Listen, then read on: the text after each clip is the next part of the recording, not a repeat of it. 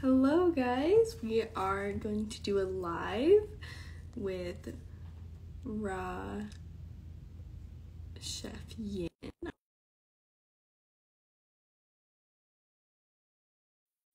Alright, make sure to put below any questions you guys have. I'd love to see what kind of questions you guys have about the Ra lifestyle. Hello! So great to meet you.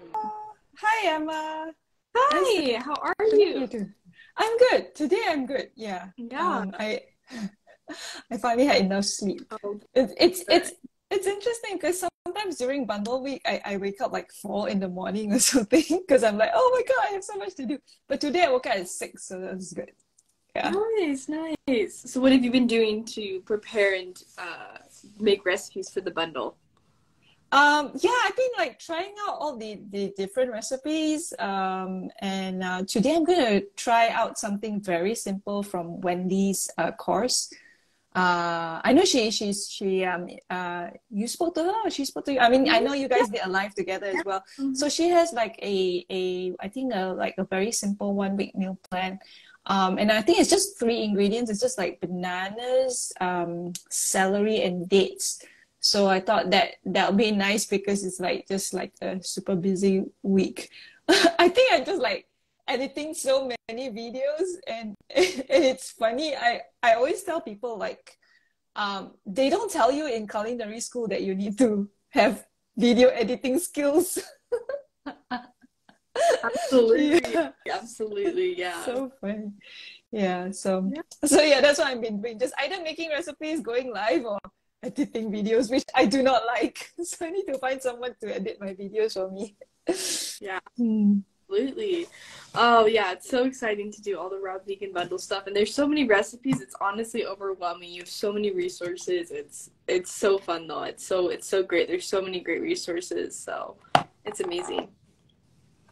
Yeah, I actually wanted to make a Twix recipe, but I actually like need to eat lunch. So one of these lunches, I'll make your salad one because that's kind of like more practical because I can't eat Twix for lunch.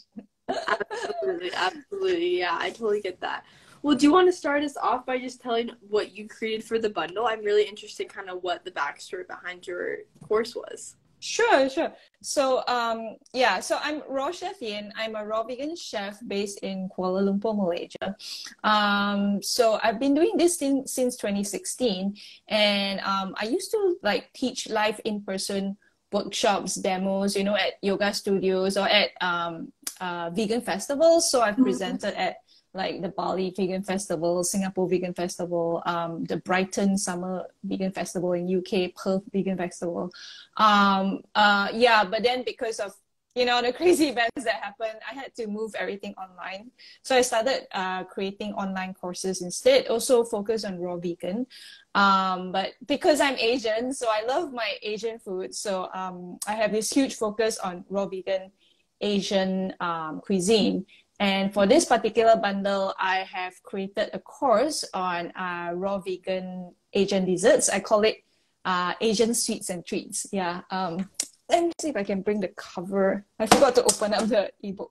So it's a course. It's not just an ebook. So there are also like there are 30 over recipes in it, and also it comes with like I think there's something like 39 videos on how to make them as well, because I know that a lot of people are in the US, so maybe these are are not familiar to them, so they've never seen it before. So I thought if I created some videos as well, they can actually see how it looks like and how to make it as well. So I know that Lisa of Raw Food Romance made my jackfruit sticky rice, so that's like a Thai. You can find that dessert in Thailand and in Vietnam as well.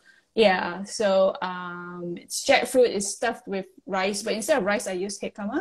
Yeah, and I use psyllium husk to make it sticky. So, oh, I love the shaved ice desserts in Japan and Korea. I haven't been to Japan, but I have been to Korea. So Korea has bingsu, which is a shaved ice dessert.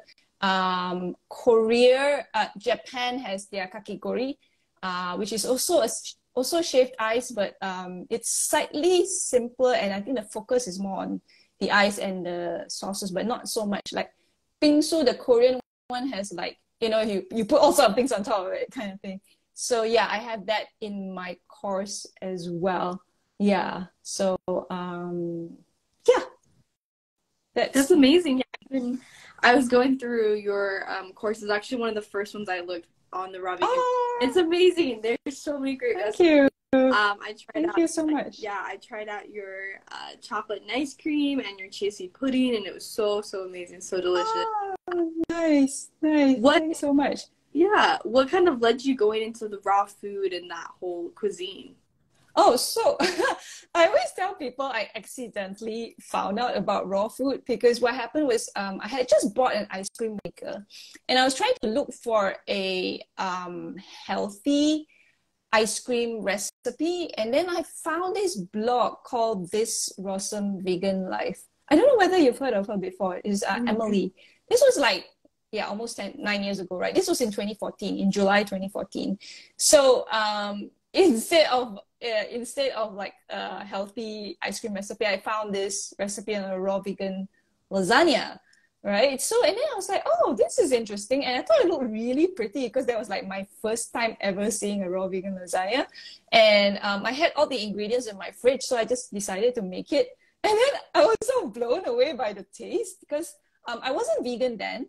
I was kind of like flexitarian, pescatarian, like more of flexitarian. So I ate like maybe like 80% vegetables, but you know, I ate a bit of fish. Because people kept going like, oh, where are you gonna get your protein? You need your protein, you know. My mom's like, oh, every week she gives me fish to eat and like to cook. And then when I stopped doing that, she got really upset with me. But anyway, so I was flexitarian then. So when I ate that raw vegan lasagna, I was like, wow, this tastes so good. I was like, it's only made from plants and it tasted so good. And then I was so impressed, like, because usually when I eat food, I always feel cooked food, right? I always feel very sluggish and tired and bloated. But this particular raw vegan meal was like, I'm so energized, you know? So yeah, I was just like, how come I'm not feeling tired? Like 2 hours later, how come I'm not tired? 3 hours later, I'm like, I'm so super energized. So I started learning more about, I started doing more research. And then I found out about Matthew Kenny.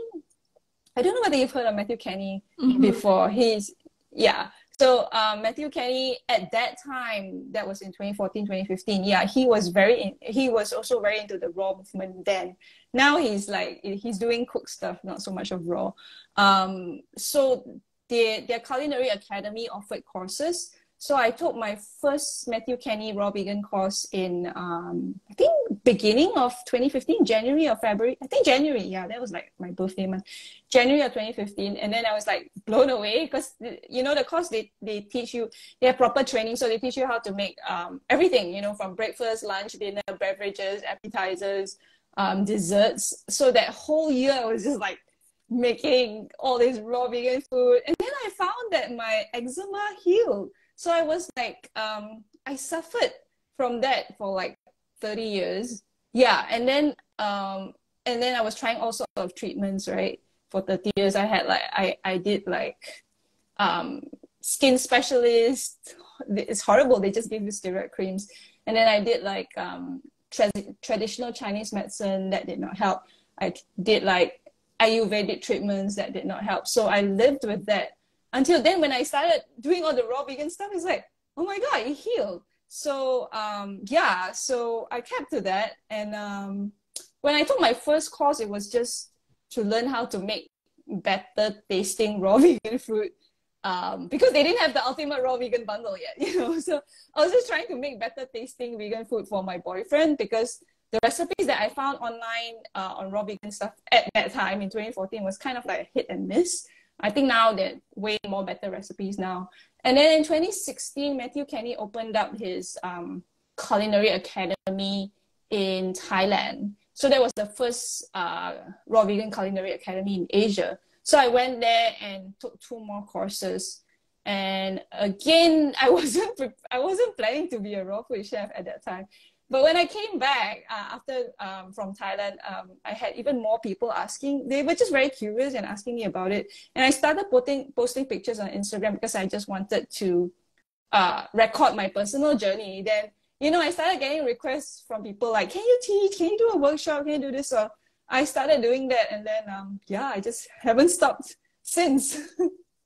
Wow, that's an amazing story. That's incredible. I'm blown away. And you're just, yeah, it's so inspirational, so inspirational. And it's so great to see other, people on this journey. And can I ask, I'm also kind of younger for the health journey. How old are you? Oh, do you want to guess? You honestly look very young. You look like 20 to me, but that's, I don't know. Yeah, like, yeah, that wouldn't make sense, right? If I suffered from eczema for for 30 Yeah. years. I actually turned 50 this year. No way. Oh my Yes. gosh. I'm blown away. There's no way you're 50. It's the power of raw vegan food. Wow. Yeah. That's you look my age. That's breathtaking. Wow. That's Thank amazing. you. And you've been raw for how long? So I started going raw in 2015. I started transitioning. So I'm not 100% raw. I do eat some cooked meals from, maybe in a week. I try to limit it like 2 to 3 times a week. And that's just because, if I'm eating out or, yeah, when I'm eating out or when I'm traveling, or sometimes because my boyfriend's not 100% raw. So I make him cook food, and sometimes I'm like, oh, let me try a bit. Yeah. Yeah. Yeah, absolutely. And do you really contribute your agelessness to raw foods? Uh, Part of it, but I think what happens is once you go on this journey, then it kind of takes you to understand other things as well. Like like suddenly I realized like, oh, I have like so much toxic things in my, like just like detergents, and then I started going like, oh, okay, I need to get rid of my all the toxic detergents I didn't want to use, like, and then I stopped using makeup, and then I think it just creates more awareness, and you suddenly becoming more conscious. Then there was like a focus on sleep hygiene as well. So I used to sleep at midnight and all that, or past midnight last time, but now I try to go to bed by 10, but usually it's 10:30. And then that also, I think, yeah, you become more conscious. So like, I started on a meditation practice, a daily movement practice, connecting with nature as well. So I think it's a whole holistic approach to it. I don't think it's just being raw vegan, but I think that's a huge part of it as well, because I think a lot of people talk about how a raw vegan lifestyle will reverse aging or stop aging. So I think that helps a lot. Yeah, definitely. Yeah. Absolutely. I definitely agree that kind of eating healthier takes you on this whole health journey to like take care of your body in so many different ways. I definitely experienced that myself, and that's really amazing. I'm really just blown away by how healthy you are and how amazing you are. What kind of led to the whole, like, have you always kind of been really into food and like the culinary aspect? Because you have some outstanding recipes, I gotta tell you. Oh, thank you. So I've always been a foodie, and I've always enjoyed eating food, but it can be quite surprising that I never learned how to cook until I left home and moved out, and then had a kitchen of my own, and then like had to force I was forced to learn how to make food, because before that, when I lived with my parents, it's just like, I'll just eat whatever my parents cooked, or I think at one time we catered from our neighbors as well. But I've always enjoyed food. I didn't enjoy cooking though at that time, because I know when I was like a teenager, I would sometimes have to help my dad with food prep, and he's very particular, like, oh, you need to slice the garlic in a certain way, you need to mince, you need to cut the onions in a certain way and all that. And I found it actually very stressful. And I found like when I was a teenager, a lot of my friends around me, my age, actually knew how to cook, and I was just like, no, I'll just and I remember I had like aunts, like nosy relatives who tell you things like, oh, what, you don't know how to cook, how are you going to get a husband? They're like, and I would say things like, just find someone who knows how to cook. But no. But I think when I moved out, then I had to like call my mom and go like, oh, okay, I want to make this spinach soup. How do I make it? So she will like tell me over the phone how to make it. And I started making, and then I started getting like really interested. So I think I started making my own food, cooking my food in 2004. Yeah, so I was always cooking from 2004 to 2014. I was cooking, and then I found out about the raw vegan stuff, and then I was like, yeah, super excited, fascinated. Yeah, and then I was just like very passionate about it, I think. Yeah. Wow, that's amazing. Yeah, and to learn how to cook and to build that passion, that's wonderful. And now look at you, you're building recipe courses and cooking classes. That's amazing. That's awesome. So as a chef, what do you eat in a typical day? So it depends. I mean, if I am developing a specific course, then I will be doing the recipe testing and development. So I'll be usually eating that. So I think when I was developing this course, my boyfriend was like eating desserts all the time. He was my tester as well. But usually, typical day, depending. Okay, so for breakfast, I either just have fruit, or I have a smoothie bowl. Yeah. Yeah, it depends on how much time I have, and depends on whether I'm inspired. If I'm like rushing around, I just like have like, 4 or 5 bananas with some with some chia seeds and some superfoods. If I have a slightly bit more time, or sometimes I'm just in the mood, then I'll make myself like a green smoothie bowl with some bananas. I like to eat my smoothies these days because also I think because with you have some fruit to chew in your smoothies, then you're sending the digestive signals to your stomach as well, your gut, your stomach. Anyway, it digests better. So I like rather than having just a smoothie in a mason jar kind of thing. So I have a smoothie bowl which I can eat, or I just eat fruits. For lunch, I usually just make myself a big giant salad. Yeah.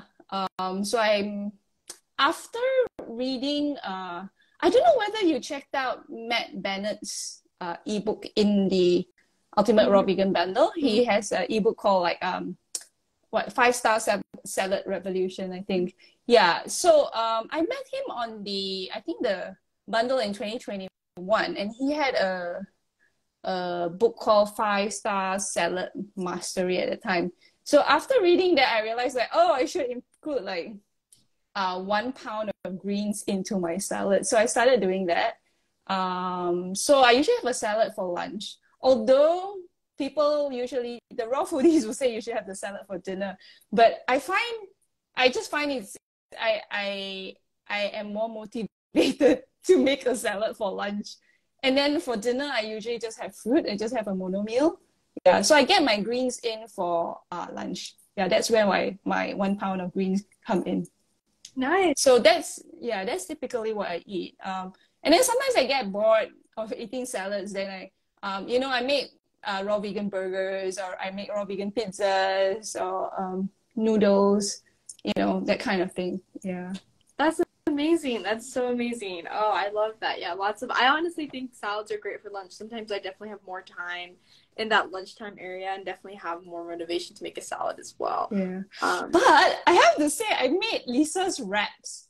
And I think I made 3 of her wraps. It's so good. It's like really, really good. So I think from now on, I'm going to make more wraps as well, because, her hand salad book in the bundle has like 33 wrap recipes. So yeah, that's something I would definitely want to explore. Yeah, her amazing. Like, yeah, she has so many great recipes for sure.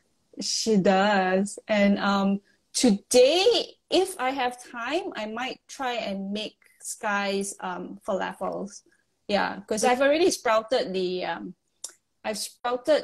chickpeas, and also like part of the recipe for the falafel is you need to make her raw sriracha sauce. So I made the raw sriracha sauce yesterday, and it's big. It's like the whole, I think it came up to here or something. It was like a full thing. So I used some of it for my salad dressing. Then hopefully today in the afternoon I have some time to make the falafel, so that'll be cool. So yeah, from time to time I do that, because my boyfriend doesn't really like to eat like salads, like a big bowl of salad, but you know, if it's in the form of a raw vegan burger, or if it's a form on a raw vegan pizza, or it's the wraps. I gave him the wraps. He loved the wraps.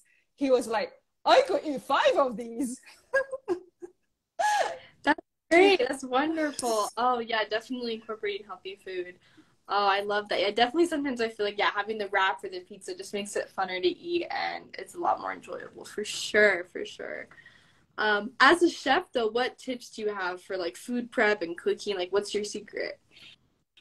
I think planning is very important, because then you know exactly what you need to, well, yeah, what you need to grocery shop, what you need to buy, and then what are the steps you need to do, because like, you know, like the falafels, you need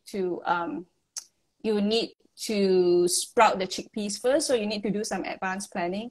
And even for the wraps, because you'll need to make the wraps, because it takes like at least 12 to 14 hours to dehydrate. So if you plan everything in advance and then you just follow step by step, then yeah, so that makes things easier.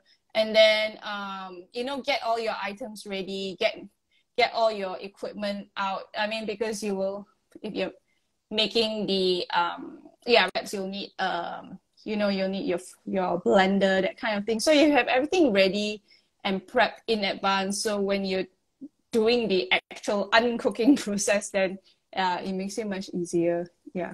Yeah, yeah, absolutely. And you talked a lot about incorporating the Asian kind of raw food. And so how do you incorporate those Asian flavors and those Asian dishes into raw food? Yeah. So yeah, so this is very interesting. So when I was trained to use, I mean, basically make mostly Western food. I mean, there is things like, you know, raw pad thai or nori rolls, that kind of thing. But I, because Asia is so big, right? I'm in Southeast Asia, Mm-hmm. which is basically Malaysia, Thailand, Vietnam, Indonesia, you know, Philippines, Singapore, Brunei, that kind of thing. But then there's also like, you know, there's also like India, there's also like China, there's also like Korea, there's also like Japan. I think people in the US just lump everything into Asia, but we're so big and so diverse, and each country has a different cuisine and different flavor profiles. I mean, take where I am in Malaysia. In fact, each state has like different kinds of taste and flavor profiles as well. So I wanted to introduce all this to more people so that people don't think like, you know, raw vegan Asian food is just nori rolls and raw pad thai, you know. So what I did is just basically take the same techniques of raw food prep, which would be cutting, chopping, food processing, blending, dehydrating, spiralizing, fermentation, sprouting. Take all that and then apply it to the Asian flavor profiles instead. So what I do is I always study what the original traditional recipe is, the cooked recipe, and usually it's not a vegan recipe. And then I think of like, okay, okay, let's say if I want to make like a Thai tom yum soup. I think people are usually familiar, I think, with the Thai tom yum soup. Mm-hmm. So that's like kind of like a hot and spicy and sour tom yum soup. So I think of like what are the ingredients that goes into a tom yum, and I want to try and keep it as authentic as possible. So I make sure that I get the herbs and spices that goes into that tom yum, you know. And then usually you need to cook it. So since we're not cooking it, what I did, I think for this, I took some of the spices and herbs, blended it up in the Vitamix, and then I strained it. So you still get the flavor in the broth. Yeah. And then yeah, just basically using the same ingredients as well, but maybe you may need to dehydrate them, or maybe you need to freeze them first and thaw them and let them warm up, and so that it has a softer feel, so that kind of thing. But basically it's just thinking of using the same herbs, spices, vegetables, and then after that, if it's a kind of like a meat thing, then think of what are your meat substitutes. I mean, usually we just use mushrooms, or if you don't want to use mushrooms, you could possibly use like things like eggplant. Yeah. Yeah. So yeah, that's what I do. That's amazing. Any favorite dishes that you got? They all sound delicious, but any favorite? Okay, so are you talking about the bundle or Just just like in maybe general, your go-to dish. yeah, Yeah. yes. So what one of the recipes that I really liked and I really enjoyed is the raw vegan rendang. So this is like it comes from Indonesia. But it's also very popular here in Malaysia. We're just next to Indonesia, so we kind of share like very similar flavor profiles. So this has a lot of herbs and spices, Indonesian herbs and spices. I can't remember how many. A lot, like maybe like 10 or 15 or something like that. But that contributes to the actual taste. And I think I use mushrooms. Yeah, I use mushrooms as a meat substitute. It's basically a dry beef meat stew curry thing. That's the rendang. Mm-hmm. Yeah, so that's one of my favorites. In the bundle where I do my Asian sweets and treats, what I really like was what I really like was the boba tea. I don't know whether that's popular where you live. Mm-hmm. Yeah. Is it? Yeah, we have lots of boba tea, lots of different types of drinks. Is that your favorite? I really like it because I remember when I first had boba in Malaysia. Oh, it was so popular. It's like there's a line you have to queue up to get, like I don't know, 20 minutes before you can actually get your boba tea. This was many years ago, and my boyfriend and I, we will always go and get it. But after a while, and this was before I was vegan and raw vegan. So yeah, when I became raw vegan, I was like, oh, I don't think we should be drinking this tea anymore. It's like it's got so much sugar, it's got so much artificial flavor, and so much artificial coloring. I was like, this is really bad for us. So we just stopped, and I think so. I was like, oh, I really need to make a raw vegan version of it. And so I was testing to make the boba pearls. They call it, traditionally it's made from tapioca starch, but tapioca is toxic when it's raw, so I couldn't use tapioca. So I was trying out different recipes to get it right, and then I needed to get it chewy as well, because there's the term in Taiwanese called QQ, because you want it, which is like kind of like a chewy texture. So yeah, I had to test it a few times. Then it's close. I don't think it's exactly the same, but raw vegan food is never going to taste exactly the same as cooked food. But when you make the boba and you make the tea, and then you get the straw and then you slurp it all out, it feels like a really nice boba tea experience. And there's no guilt, because it's made, it's all natural. There's no nasties in it. There's no dairy milk. There's no refined sugar. I use date powder as well. So yeah, or you can use coconut nectar if you don't mind using coconut nectar, or you can use maple syrup. But yeah, I mean, the one that has like sugar free was like with date powder, and yeah, and for that you can make so many different kinds. I think I have like 4 or 5 different boba teas in there. I wanted to actually make more, but I just didn't have time. So maybe after the bundle is over, I might come up with more recipes for the boba tea. So yeah, I think that's my favorite. Yeah, that's my favorite. I love that so much. Incorporating that experience of like the culture and the cultural food, but then also making it healthy and raw, and just not having that guilt with food. And it's not not the same, but it's still like that whole experience, which is really important for just your mental health as well as your physical health. Going into you doing this for so long, what other tips do you have for people trying to look to eat more raw food? I think if they're just starting out going raw, I think I would say take it step by step, because I find like I meet people who try going raw overnight and then they fall off the bandwagon. Whereas I find like if people do it step by step, and you know, maybe you try and incorporate like one raw meal a day kind of thing just for breakfast, or you know, or a portion, you know, make sure you include a portion of raw in your lunch or your dinner, and then take it from there. And I don't think it's a crime if you're not 100% raw. I hate these labels, you know. Like you need to be 100% raw, like, oh, you're not raw if you're using nutritional yeast and things like that. So I think take it step by step. That's really good. I think if you have a community, that's really important. In Malaysia, it's very strange. Not strange, but you know, it's like on one hand, I live in a tropical country where fresh fruit and fresh produce is available all year round. So it's perfect, right, for being a raw vegan.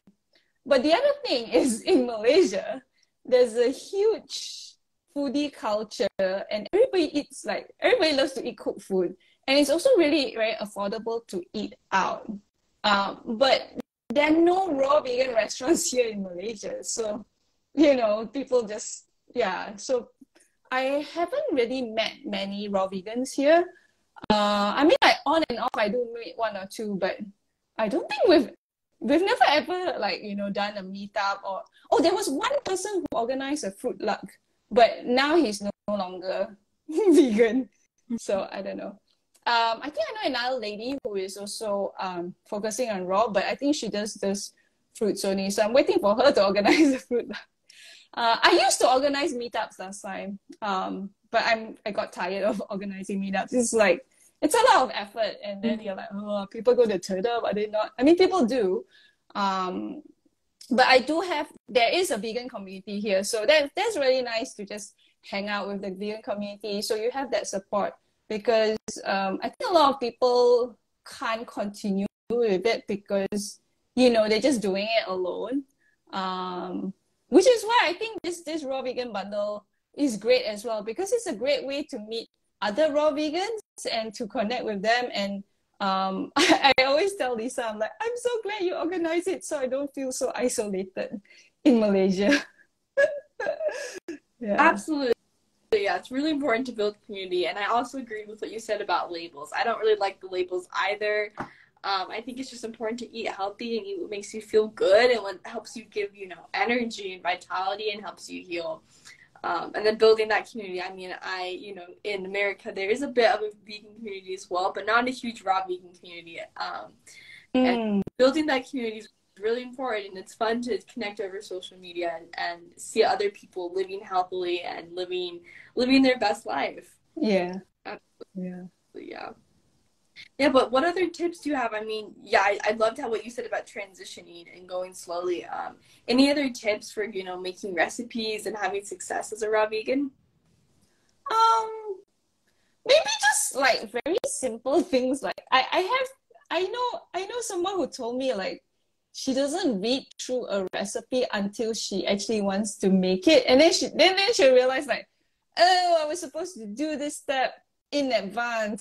Oh, I am supposed to get this and all that. So just like making sure you read through the recipes, I suppose, before actually doing it. Planning. I mean, have you experienced any difficulties or because maybe if you tell me like, you know, what are the obstacles or challenges that you have, then I can you know, respond to that.